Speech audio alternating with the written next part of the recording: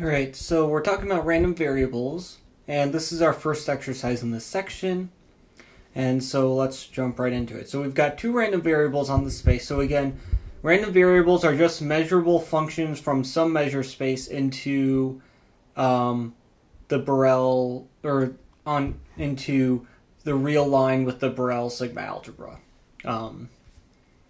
And yeah, measurable functions, I don't think that's defined in this section, but in measure theory, a function from one measure space to another is measurable if the inverse image of any measurable set in the measure on the target space is, or in the codomain, whatever you want to call it, the inverse image of any measurable set there is a measurable set in the domain. And so it looks a lot like the definition of homomorphism in topology, because in topology homomorphism is a map between two topological spaces where the inverse image of an open set in the target space is open in the domain. And so yeah, I think in general, like, these are all like in like a category theory sense, I think that measurable functions are the morphisms in measure theory, and homomorphisms are no, it is homeomorphism, because group homomorphism is the group theory one, so homeomorphism. Yeah, that must be it. Whatever. I forget the terminology. But yeah, that's the homeomorphisms are the morphisms in the category of topologies, in topological spaces, etc. So anyways, that's not really important here because we're not learning category theory, we are learning probability theory. Okay, so we've got this we've got this function z, which we have defined, and we want to prove that's a random variable. So the first thing, well, it's a random variable on omega, so certainly z maps omega into R, because if we look at how z is defined for lowercase omega, which is a part of the space capital Omega.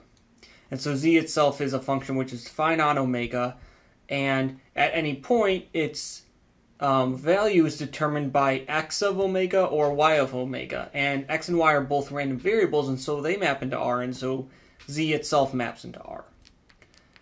Okay, so z is certainly, so it's a function which maps between the correct spaces, and now all we need is that the inverse image of any Borel set in R is an element of the sigma algebra F on the space omega.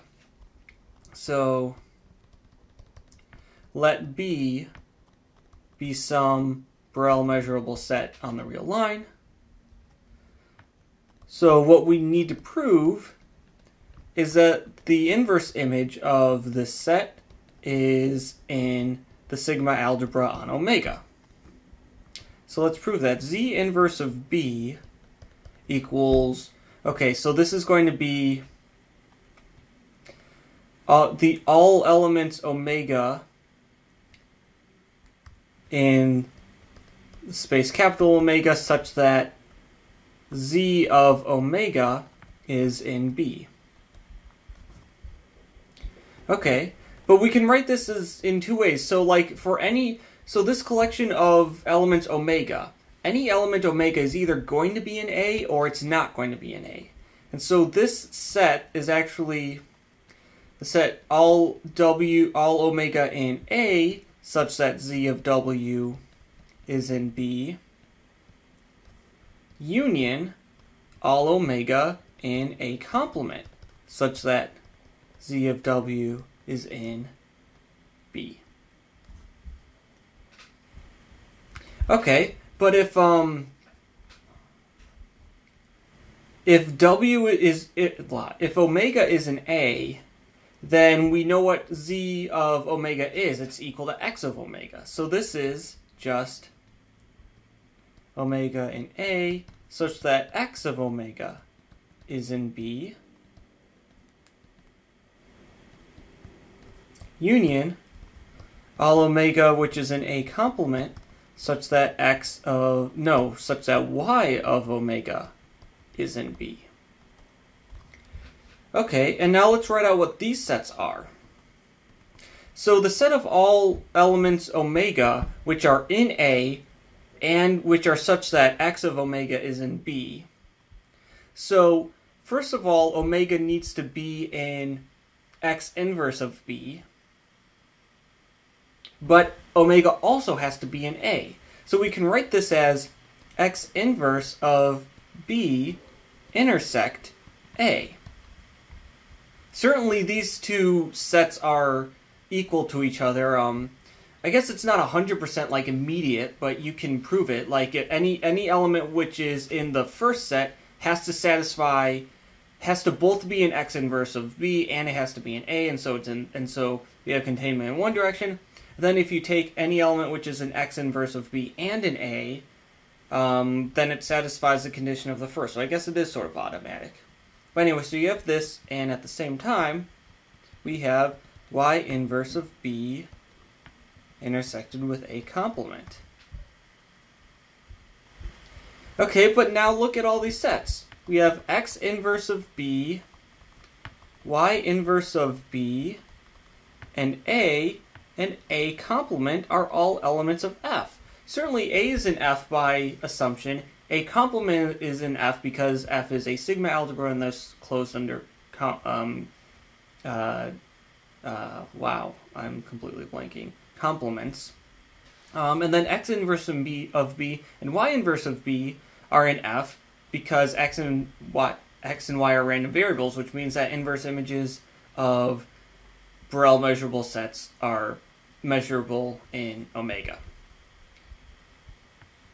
And so now F is a sigma algebra, so taking finite unions and finite intersections keeps you in F because that's how sigma algebras work. So we indeed have Z inverse of B is in F.